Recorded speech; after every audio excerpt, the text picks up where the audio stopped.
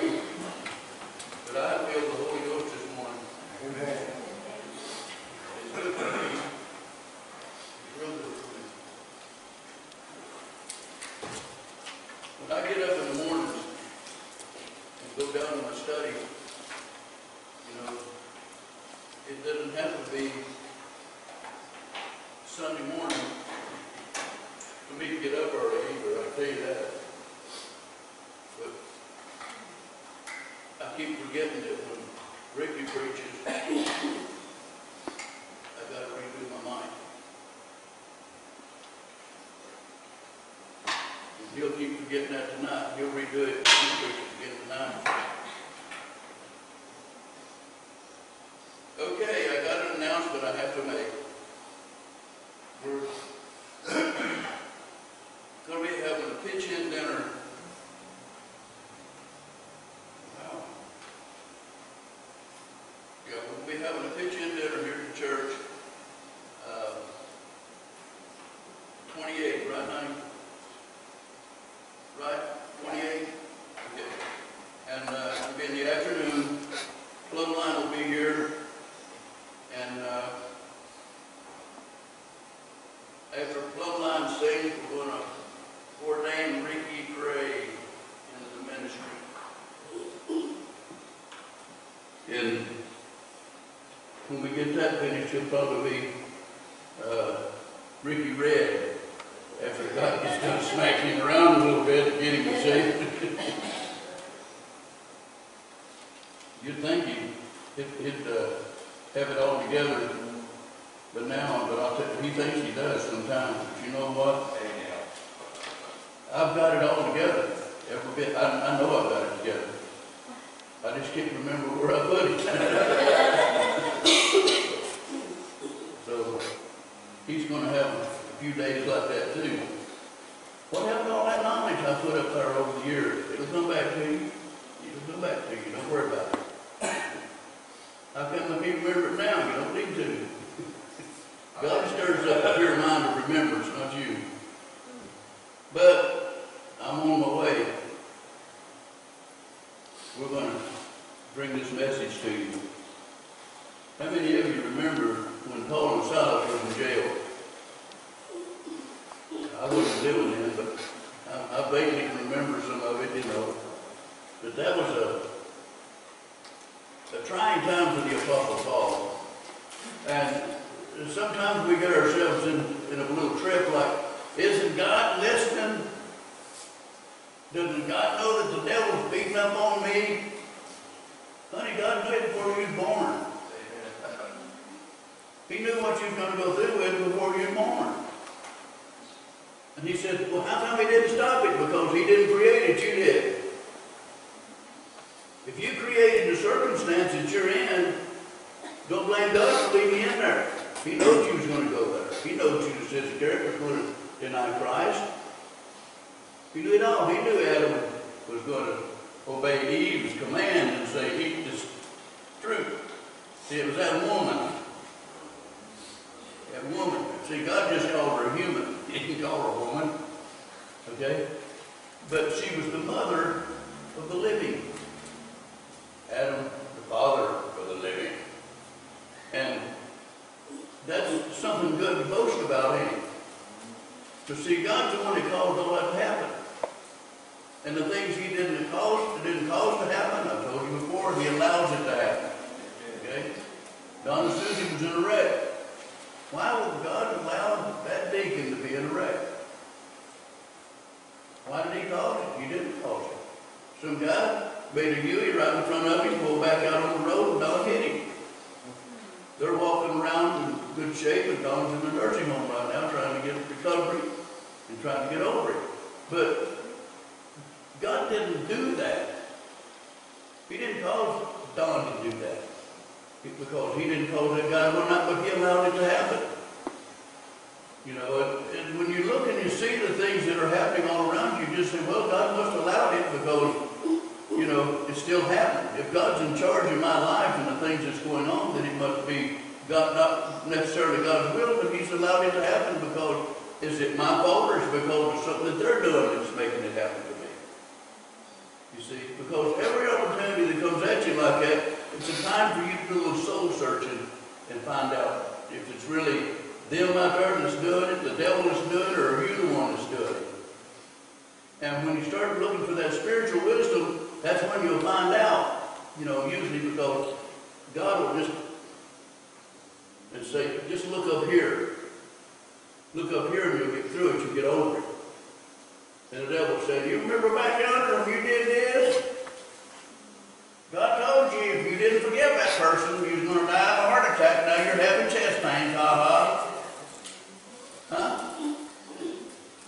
You see, we get those things in our mind because something else is putting them there. God knows every pain that you'll have. He knows about the back pain that I have. He knows what causes it. He knows what I did to create it and have it to be there. You hit a semi-head on a motorcycle, you're going to have some pain. And I can't take that to God and say, now look what the devil done to me. I run that thing into that semi and the Lord allowed it to happen. Okay? And I'll give you some more for instances. Preachers that are called into the gospel, I know this from experience. Not the experience, but experience. That's the way they sit down home. Those that run from the gospel get into some trouble. Okay? And if the Lord tells us that He wants us to do something, and we go do something else, okay, instead of what He said, we have a message in the Bible that tells us what happens to people that does that, and one of them's name is Jonah. He took off instead of going to Nineveh, he went the other way and went to Joppa. Set out to sea, got thrown out of the boat, got swallowed up by a whale. Laid around that whale for 3 days.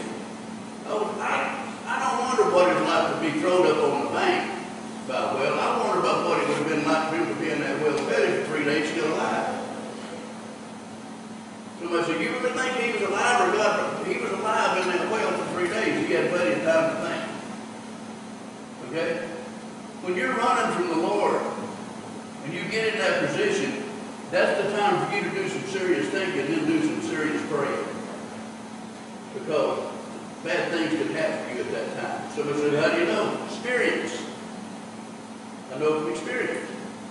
I can tell you a few times, like when I hit that motorcycle put in that truck, I was running from the Lord.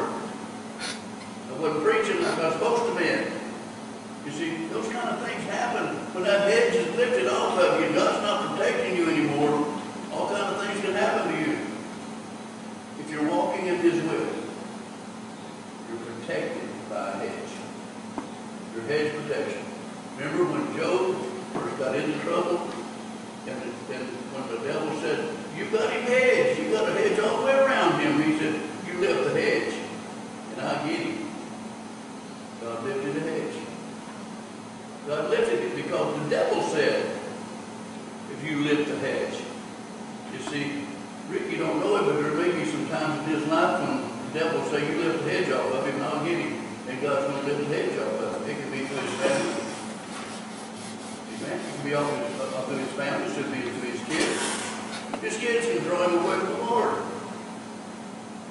But instead of teaching the kids about the Lord, the kids drag them away from the Lord. How do they do it? They take them to ball games, play baseball, play football, play hockey, go fishing, anything that they want to do so that they never have to go to the house of God. God said, train up a child in the way they should go, and He told them to depart from it. I'm just quoting some scriptures. But we're going to get into some deep stuff in this Bible that some of you will be thankful, I guess, for the Old Testament, because if it wasn't for the Old Testament, you wouldn't have the full understanding of this passage of Scripture that I'm fixing to read to you. Paul and Silas, they traveled together into Macedonia, but there was a reason for that. I'm going to open up with that. And I'm going to tell you this, before the Apostle Paul ever left Tarsus, going toward Macedonia, the Spirit of the Lord already knew what he was going to go through. He knew he was going to get thrown in jail. God knew that him and Silas were going to be beat, thrown in jail. They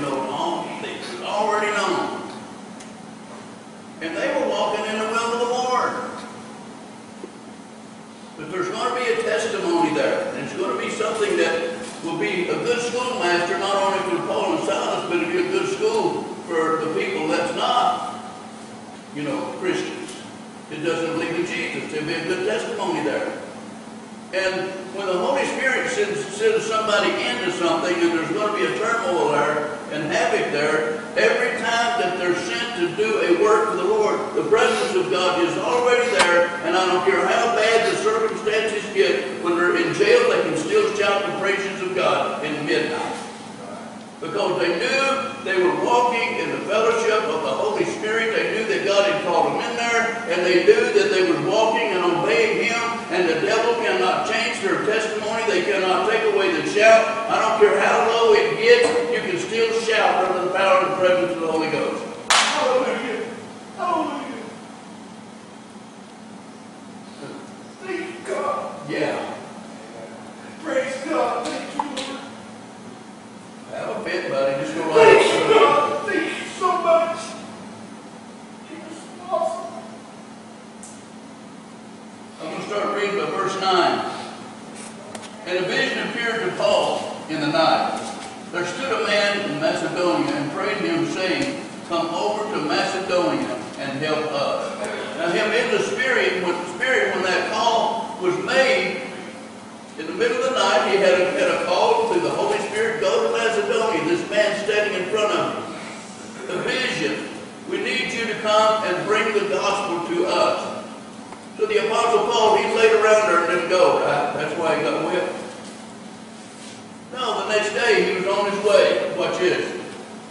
And after he had seen the vision, immediately he endeavored to go into Macedonia, surely gathering that the Lord had called us for to preach the gospel unto them.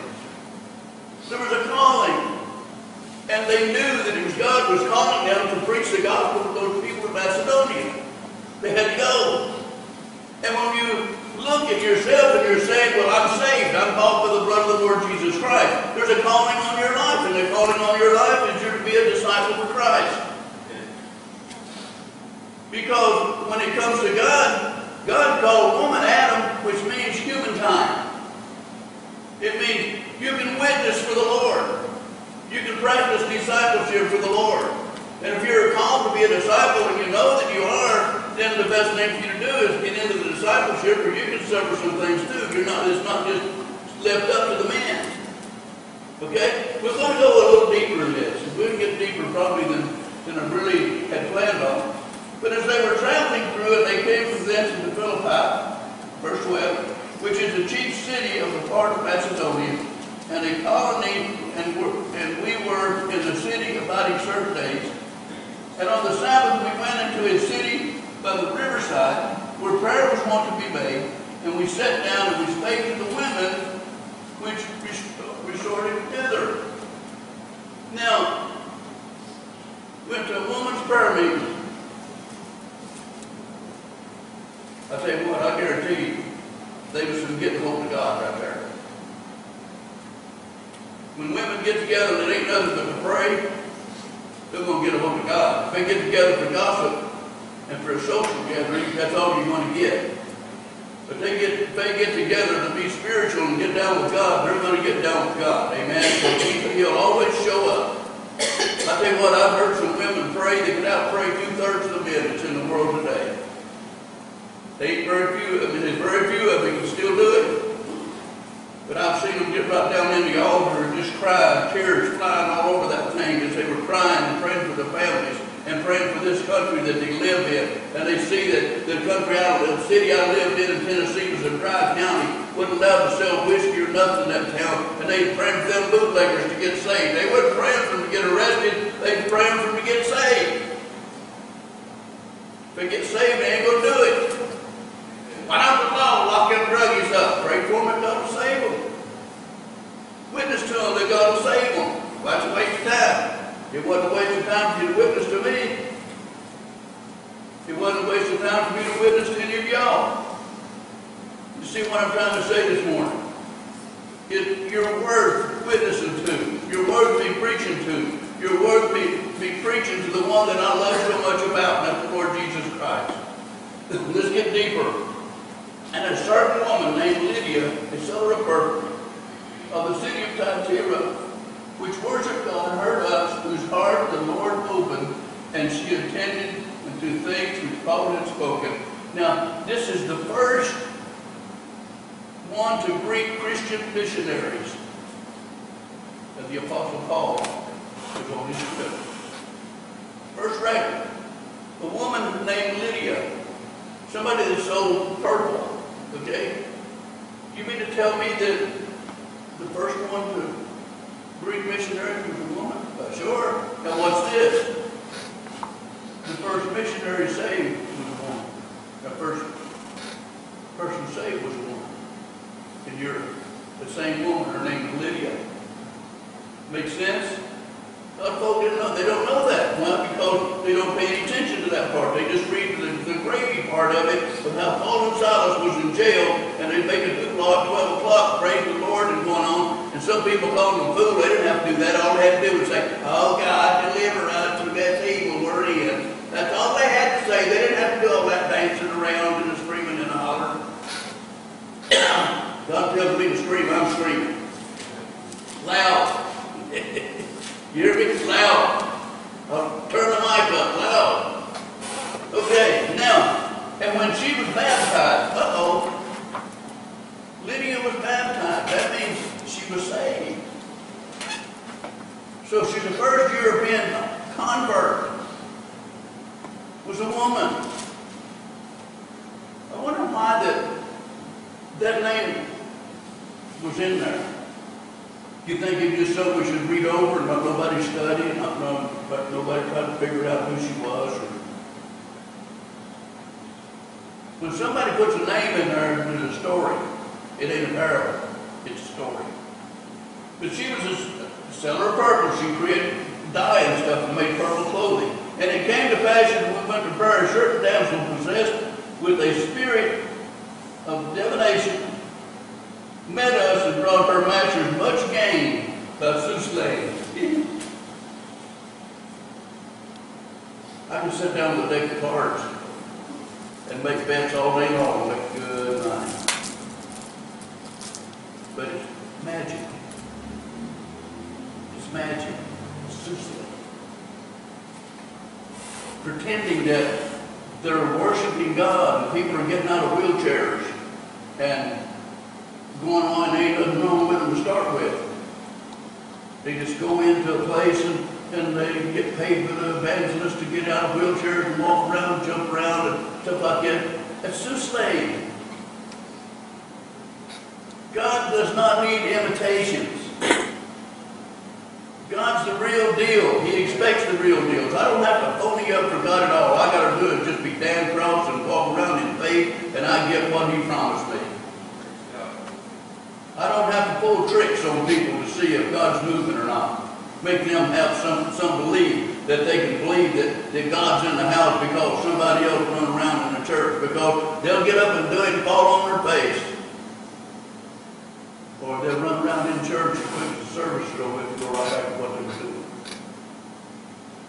But he said, the same followed Paul and us and cried, saying, these men are servants of the Most High God, which show unto us the way of salvation. Now, this passage of Scripture here, you ever wonder why that if they were showing the way of salvation, that Paul said that they were demon spirits and made their masters much gain by this? Because that's not the way that it's written in the original text. He said, uh-oh. That's exactly right. It's not written that way in the original text. The original text says, okay, the same followed Paul and us, crying, saying, these men are the servants of the Most High God, which show unto us a way of salvation. That means there's more than one way of salvation.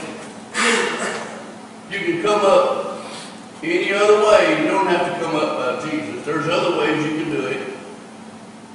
You see, there's something that's left open there from the original. The original text, as it was written, had showing to us a way of salvation. Now that's what she said. But it was changed and showed to the way of salvation, because the person knows that they've changed it there is only one way to salvation. But there is all kind of doctrine out there today that tells you there's all kind of different ways to be saved. I can sprinkle holy water all over you and you're saved. Well, part of that, I'll read some of that to you here in a few moments. There's all kinds of things in there that people will try to distort your thinking and pull your faith away from the cross and the Lord Jesus Christ and what He did on the cross. I'm telling you, my friend, without the cross, you are doomed for hell. And that's a fact, Jack. It's true from Genesis 1 to Revelation 22. You will die and go to hell. Amen? Let's get deeper in this. Now, and when the masters saw that there was no hope for their gain, that they'd grow, they drew them into the marketplace of the rulers. They took them in so that they could talk to these people about what these guys had done to their income, and that's what they was mad about. That woman couldn't walk around and do that anymore because the Spirit wasn't there. When they cast that woman out of that girl, He didn't say come out of the girl. He said He spoke to the Spirit. And Paul spoke to the Spirit. He did not speak to the girl. He said, come out. And he come out that self-same moment, that self-same time. That's when he came out. He didn't wait around. Immediately he came forth from her. Why? Because he knew who he'd come up with, who he'd come up against. He'd come up with a true man of God, somebody that was full of the Holy Spirit, that had a job to do and was bound to do it. He might as well get it over with because he's going to have to wrestle with Paul all day long. If he didn't, then he'd lose anyway. And the magistrates, they didn't like him because their income was gone now, buddy. It was gone. You know why? One of the reasons why that they fight against the church so much?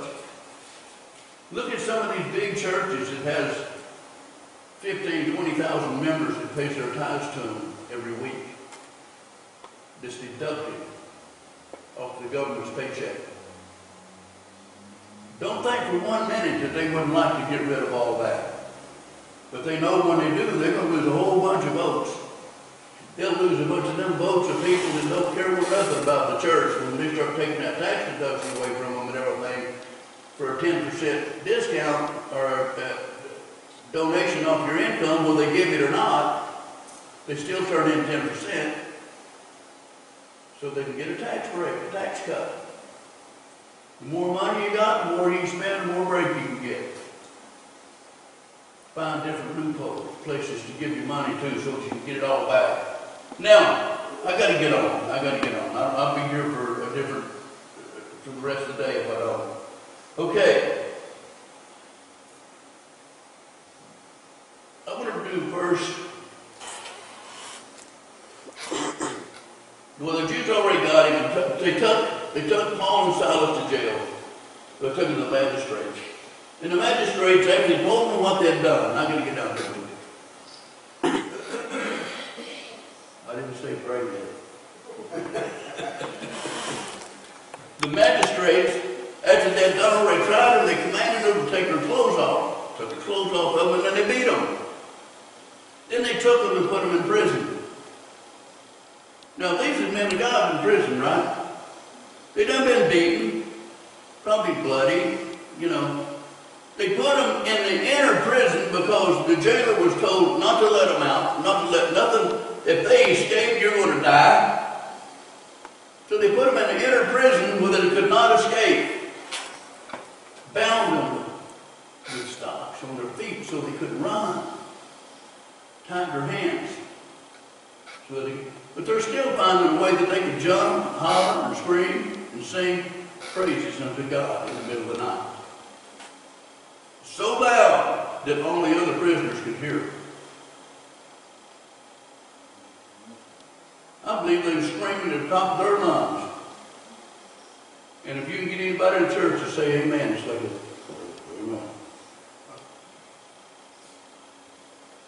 amen.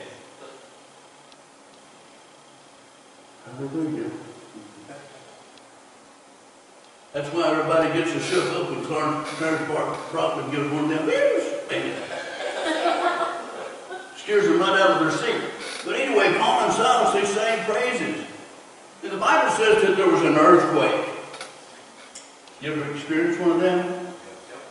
I don't like it, I just feel it. Because that feels worse than my cell phone on vibrate. I'm telling you. I don't like that.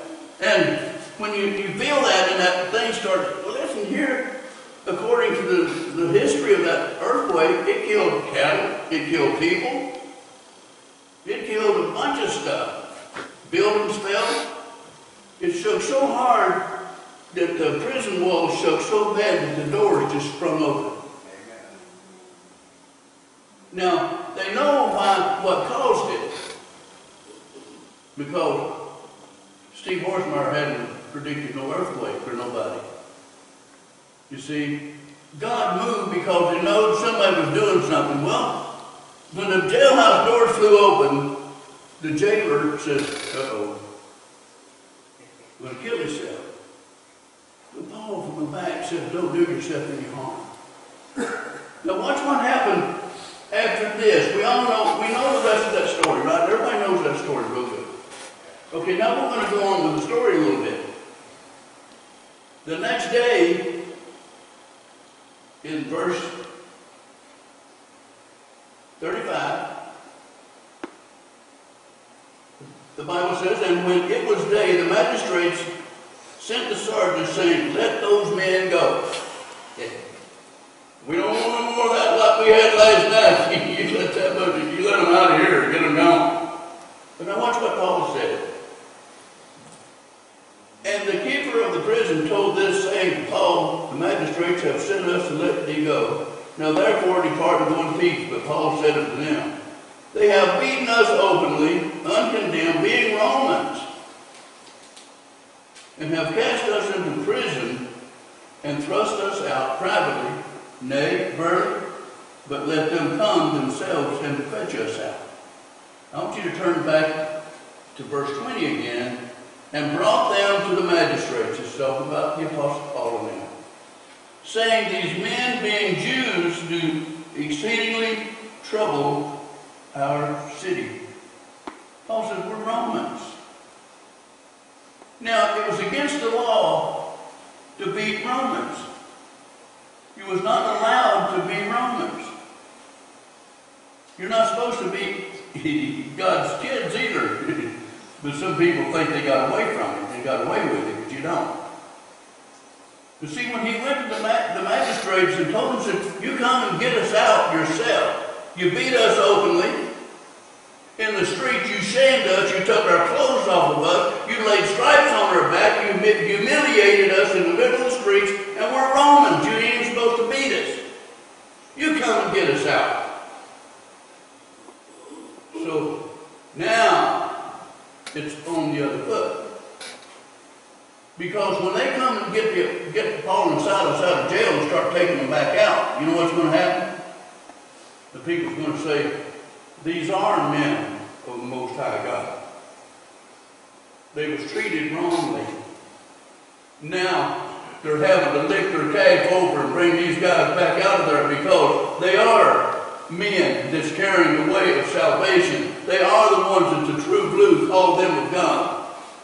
If the testimony that happened the night before in that jailhouse, if that wasn't enough, the magistrates showed we've seen it and we believe it now. So they come out of there strutting their stuff. No, they come out of the glory of God all over them. That's what they come out of with, the glory of God. They went on to work and do the work of the Lord. Now watch. And they started these words of the magistrates, and they feared when they heard that they were Romans. And they came and besought them and brought them out, desired them to depart out of the city. Now they asked them to leave. Now they had a reason for this. Number one is they didn't want Paul and Silas getting in their pocketbook because they had a lawsuit going right there. Hello. Think about it. Paul and Silas could have had them magistrates go through the same kind of punishment they went through. I don't believe Paul and Silas did. I believe he left it up to God to take care of that. Amen? But let's go deeper. And they went out of the prison and entered into the house of Lydia, back in there again. And when they had seen the brethren, they confronted them, and what? They departed. We're okay. We're okay. It's going to be a lot easier for you to minister now because of what we did, what Silas and I did, what we went through. It's going to be a whole lot easier for you to minister now because you're Romans too. Okay? It's going to be easier. Just believe God and go do the work. It's been opened up. When you look at some of the things the missionaries have done for the Word of God and it been brought to America, man, the door was open when they came here. There was no other gods in this country except the sun god and the Indians would serve. That was it. And when they danced around the campfire for rain, that language that they was using, it was God send us rain. In their native tongue, that's what they were saying. God send us rain. We're going to have a barn. We're all going to die of thirst. Send us rain. Get them drums and get around and beat around that campfire all night long on them drums and everything, praying for God to send us rain. Guess what? Paul and Silas was in jail. They sang at midnight. The doors was open. I believe when you do something like that, you're praying to God Almighty that this is going to happen, that God's going to open the windows of heaven, they're going to have a flood in the desert. Amen.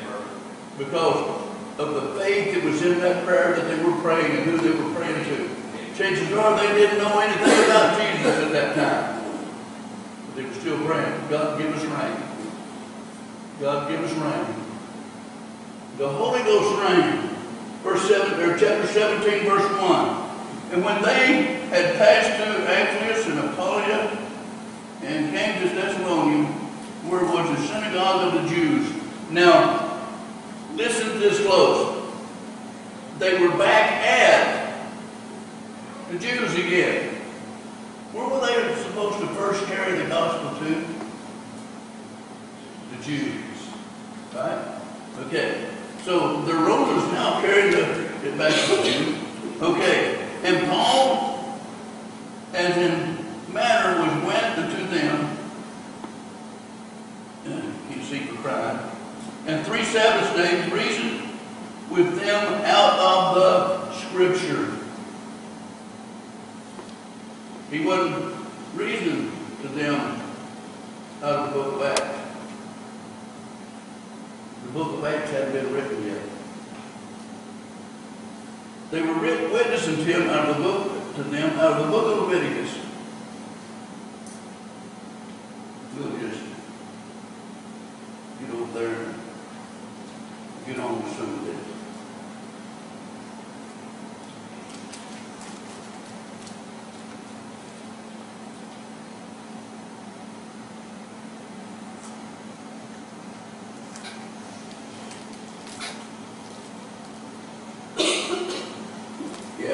I had to look through where it's going to be after sure. Look, I want to read a whole bunch more than I have to, but I want to hopefully have a good altar call here this morning. Verse 14, or chapter 14 of the book of Leviticus. I probably won't read it about 7 verses here.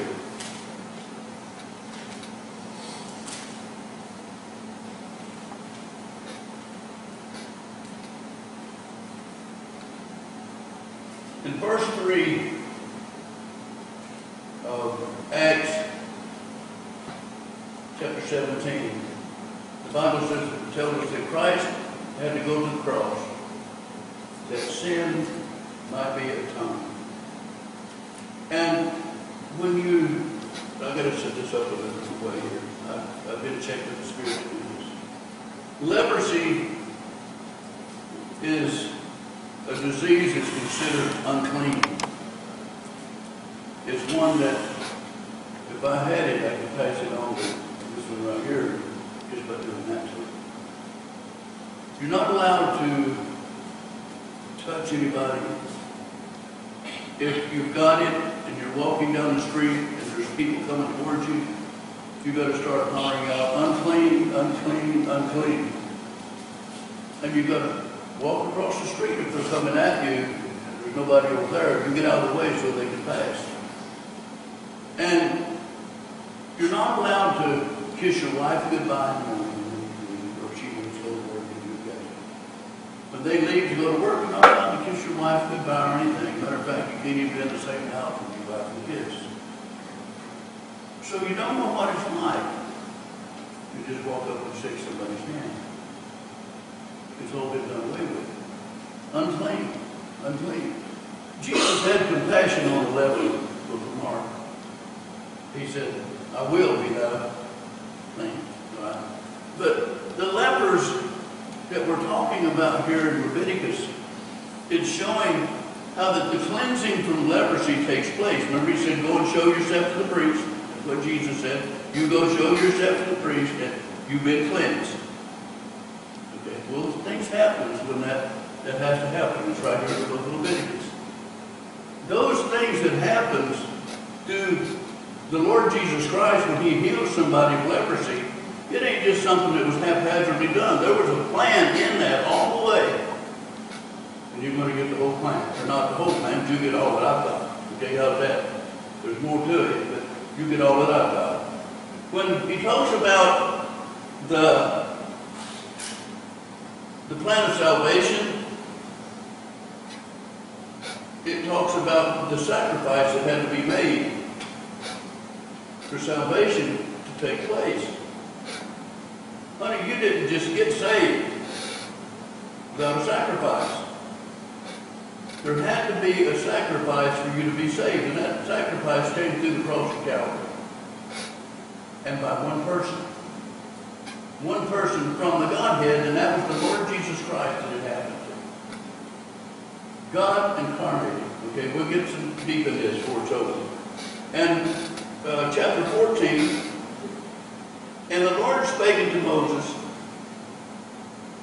saying, this shall be the law of the leper. In the day of his cleansing he shall be brought unto the who? The priest. Who's our high priest?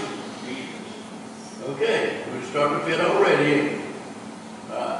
He'll be brought to the priest. Now, and the priest shall go forth out of the camp, and the priest shall look, and behold, the plague of leprosy be healed in the leper.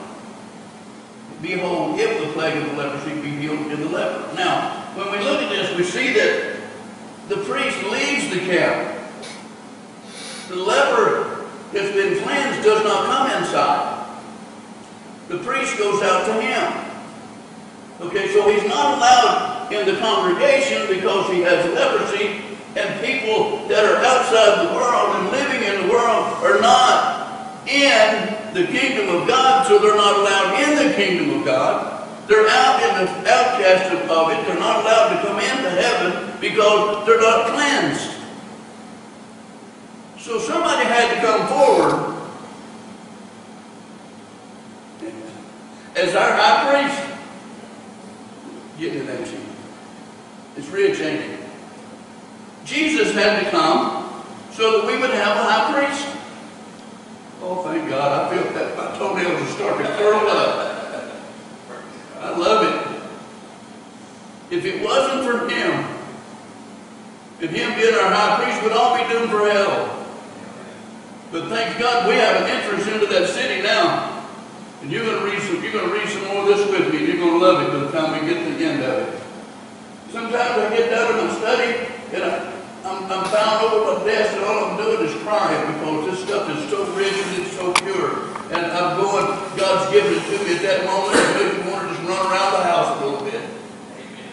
That's the only time I can run up them steps and not be out of breath when I get done. I run up them steps and start telling neighbors about stuff, but I ain't even breathing hard. Let me walk up and carry a cup of coffee, and I'm about to fall over the top step before I get up there.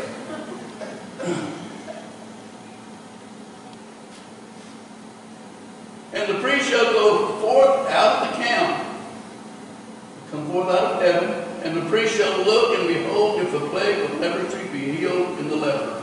Then shall the priest command to take for him, that is to be cleansed, 2 birds, alive and clean, and cedar wood, scarlet, and hyssop. Now, there's only one person that can diagnose sin in you, and that's the Lord Jesus Christ. It ain't me. I'm not your judge. I'm not your high priest. I'm the pastor of your church. But I cannot diagnose sin in you. I can tell you about sin. And if you're guilty, he's the one that diagnoses it. Okay? And he's also the one that cleanses it. Now, if it's been cleansed, okay, it's done away with. It's no longer there. Now, I'll prove that to you here in just a few moments, too. Somebody says, well, I don't believe in that stuff you get. I'm telling you, it's the truth. It's the truth. God does not make mistakes. He does not quit. I'm saying that you turn your back on the Lord and walk away, you're in some deep trouble. But if you've not turned your back on Him and you're still walking by faith and you're still not being troublesome to the Lord, I guarantee you, you're walking in faith, you're saved. Got proof in the Old Testament here in just a few moments. Somebody said, well, the Old Testament was now that was on the law. The Old Testament was a schoolmaster teaching you the laws of Christ. It also had that law of sacrifice that you do 2 or 3 times a year. How many of you do that? I don't have to no more. All right, that was sufficient. Then, and the priest shall command that one of the birds be killed in an earthen vessel over running water. Who was the earthen vessel that was killed? The Lord Jesus. He was the vessel. Okay. Now one of the birds, now let's go deeper here.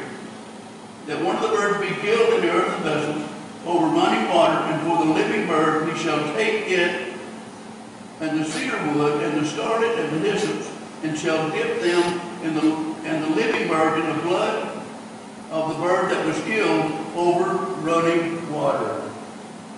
The bird was killed, dipped in blood over running water.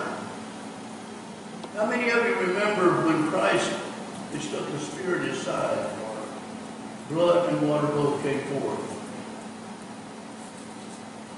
Getting close, ain't it? It's getting close to the picture of the crucifixion of the Lord Jesus Christ. I'm talking spiritually. And if you can't look at it spiritually, honey, you need to get something that you can. But this whole thing is spiritual. God is a spirit, and Him that works in Him is the spirit, truth, and truth. And I'm going to tell you something, there's people out there right now that they can't believe in the spiritual body because they can't believe God is a spirit. One of these days when you get to heaven, you're going to be a spirit. You'll be in the same image of God. You will be a spirit. But you're not going to be a little angel floating around up there, stringing around some harp out there in outer space somewhere. You're going to a city that's builder and maker is God. That's where you're going. Amen? Sometimes we get our little whims mixed in there and it don't work. All right, but the 2 birds, I wrote this down. 2 birds alive and clean, one will be killed and the other will be loosed into heaven. The one that's still alive after they wash it. Now we're going to read this. And the living bird shall take it and the cedar wood and the scarlet and the hyssop, and shall dip them in the living bird in the blood of the bird, and was killed over the running water, and shall sprinkle upon him that is cleansed from the leprosy 7 times, and shall pronounce him clean, and shall let the living bird loose into the open field. And he that is cleansed shall wash his clothes and shave all his hair, and wash himself in the water, and it may be clean. And after that he shall come to the camp, and shall carry it abroad out of the tent 7 days. When he is proven to be cleansed,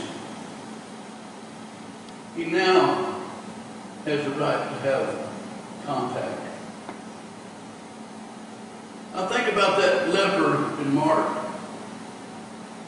How that when the tax collector went around to his house and knocked on his door, and he comes to the door with the leprosy and his wife hanging on his arm, because they were glad they got united again.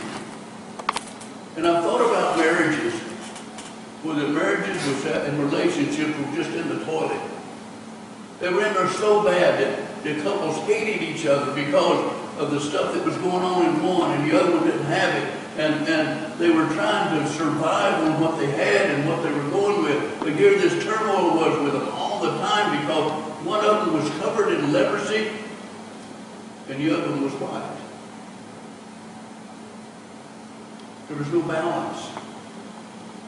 No balance. The leprosy, most of the time, it comes through somebody that knows it all. It's my way or the highway. My wife worked for a man like that over, but she didn't have no problem with that, because it was easy for her. She didn't want to do it her way, no way. Her way would have created more work. She just did it the way he wanted, and she didn't have to work hard. But my way is not God's way. God's way should be my way. And when this man was standing in his living room, tax collector coming, him paying them taxes, just glad that he could be there to hand them to him taking the money and not worry about having leprosy. All those blessings that God had given him, he didn't mind doing what he was supposed to do. Someone said, you didn't read that in our note, but I read it in here because I know spiritually that's what I would have been doing. I'd have been so glad I had money and I could touch the tax collector and say, here's your money, dude, take it and get on back up there at the White House and give it to Trump. Take it where it give it to him. I don't care what you do with it, just get it out of my hand. I'm paying it like I'm supposed to.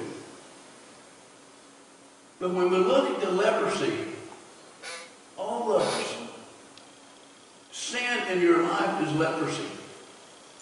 And one little bit of sin, one little sin can grow into a covering where it covers your whole body. It covers your whole heart.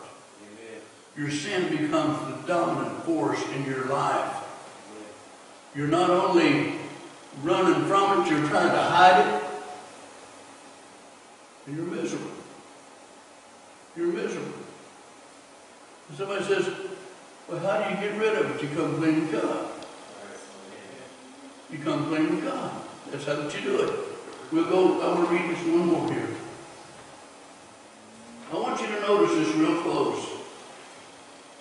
Now, verse 7. And he shall sprinkle upon him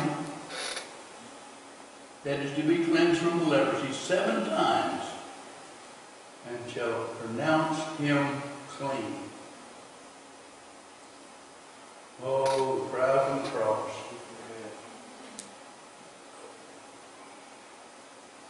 The one that sticks out in my mind the most is the Lord Jesus said when he was on the cross. Is when he looked down and he said, Father, forgive them, for they know not what they do. And he took he took the blood of the Lord Jesus Christ and he sprinkled it over Danny Cross's head. And now I'm saved. But watch this. 7 times is God's number for completion. 7 times. Someone say Christ is our great high priest. Whoever Christ cleanses, they are cleansed indeed. Amen. He is the great high priest, not me. Not some doctrine nowhere. He is the high priest. He's the one that does the cleansing. You can't cleanse yourself. I can't cleanse myself. I can't save myself. I cannot keep myself. The only way I can be kept is through the shed blood of the Lord Jesus Christ and my faith in what he did on the cross. And said, Lord Jesus, I love you, keep me. I believe that every drop of blood on Calvary, you would have shed it all just for me if it would have took that to save my soul. And I believe it from all my heart. But I tell you what, by the time my grandma got done praying for me when I was just a baby, I know more about the blood of the Lamb than most preachers know about today. They don't want to know about it. They want to know about what they can bring in the door that will keep the lights on in this building. I'm more worried about what you take out of this church. I'm going to close with that. What you take out of this church is the most important thing to me. When you walk out, I want you to walk out with the gospel. I want you to walk out with what's in that book. What God gave me to preach to you this morning is from His words. It comes by prayer and fasting. And somebody knows I don't have to do a whole lot of fasting. You can tell that to look at me. If I did that right, I'd be a whole lot lipper. But it comes by prayer. Taking the time out and going down and sitting at your table and your desk. That's the fasting I'm talking about. Depriving yourself of happy time somewhere else and getting into the splendor time of the Lord. So the longer you sit there, the more you're going to be blessed, I guarantee you. The more you'll know, the more you'll understand why Jesus loves you so much that He would come and die for you. He's already seen hell. They created it, remember? For the devil and his angels. He don't want Ricky Gray to go there. He don't want David Cross to go there. I'm not sure about Jamie. I know he don't want Jamie to go there either. But when you see the picture that Christ looks at when He sees hell, and He sees those that He died for that are suffering and screaming out in the pains of hell, and it's just because of stupid stuff like not believing that He was the Messiah. That's all He says. To be like Jesus is all I ask. That's all I want to be, is to be like Jesus. But in order to be like Jesus, I've got to be for Jesus. I've got to go to Jesus. I've got to know Jesus. And honey, if I live to be 200 years old, I'll never be like Jesus. But I can walk in His footsteps. I can walk behind Him in His footsteps. I can carry my cross, not His. His cross, ain't neither one of us could carry His. All of us together couldn't carry Jesus' cross. But I can carry mine. And I'll tell you what, when He saved me, I got the sevenfold blessing. It was complete. It's been completed. Yours has too if you're saved. It is too. You want to give it up and give it away, go ahead. Because, well, I don't think you can do that. I'm not sure that you're right there. You might be one of them that's saved by the skin of your teeth, because the Bible says there were 10 virgins. 5 was wise, 5 was foolish. 5 of them had lamps, so they had them have turned on at one time, and they let them run out. And when them lights run out, the bridegroom, when he comes, he couldn't see where they were at. So he come and got the 5 that had their lamps burning, took them with him. And they could not make it because their light would not turn back on. Once your light gets blown out, you went too far. I had a guy tell me one time, he was a musician that bragged about playing with Loretta Lynn and all them down there in Nashville. He told me, he said, Danny, he said, I went too far. He said, I used to be a Christian. He said, I went over the line. He said, I lied to God's people to get money. I told them I had cancer. Now I'm dying from cancer. And I know it's too late for me. And everybody said at one time that they knew that that man was trying to live right for the Lord. But then the glamour and the running and never coming back. Remember the story about Jonah? We started out with? I've run into it all my life. I've run into preachers and jump up and want to preach and go and go and go and go. And then about a month or two later, they're trying to hunt something else to go do. Anything to get away from what they was called to do, because it looks better somewhere else. I can't do anything about that. All I can do is just preach the gospel. It took me a while for God to just, you know, He's still, I want to tell you this, I'm still on the wheel. I don't know about you. I'm still on the wheel.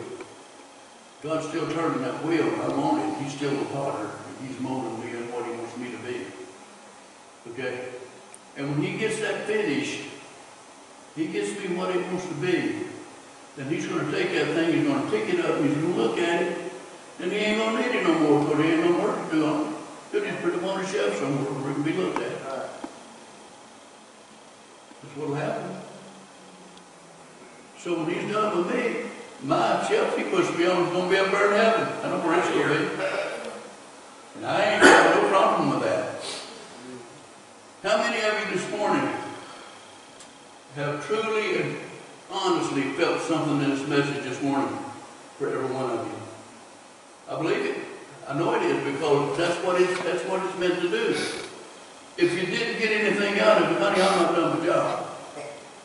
I've just not done it. And God calls me to preach, but He calls me to preach in season and out of season, to rightly divide that word. And you can't rightly divide it if you're separating. Okay? If you're taking this and pulling away from that and not put the equations in there on it, old from the new, you're leaving the big part of it out. Big part. We're heading into a season right now where some great things are going to happen for Calvary Baptist Church, I promise you. God's on me too heavy, and I'm knowing that He's getting ready to move in a miraculous way in this church. We're going to go into revival. Not this week, but next week. We're going into revival. We're going to go the whole week. We're going to have praying for the sick. I've done a talk with Mike about singers. Sam Jones and Plumline will be here at the end of the thing on the 28th. We're going to have some food back there. Bring plenty of food, church. We're going to have chicken and stuff like that. We decided to have chicken. Anything else you buy is higher than the chicken is. We'll go buy chicken. Oh, hams. Oh, we ain't doing chicken. We changed that. We're going to do hams. Who can cook a ham? Who? We at least 2 or 3 of that. 2 or 3, okay. But we've already got 2. Okay, well, if you're going to cook a ham, let Mavis or Lena know, right? Yeah. Because they'll be getting the menu together. And I'm going to make one of my chocolate cakes. My chocolate cakes are all from scratch. I get in there just like chickens. Yes, sir. No, we're going to have a feast. We're going to have a good time that day. Sam said, just please save him a sandwich or something, because they're going to leave their church and come straight over here. We're going to have a good day that Sunday. Hey, Ricky. And if you come Sunday morning, you're going to get fed 2 times. Okay? But I'm going to open the altar. We're not going to close without opening the altar. Play me a song, please.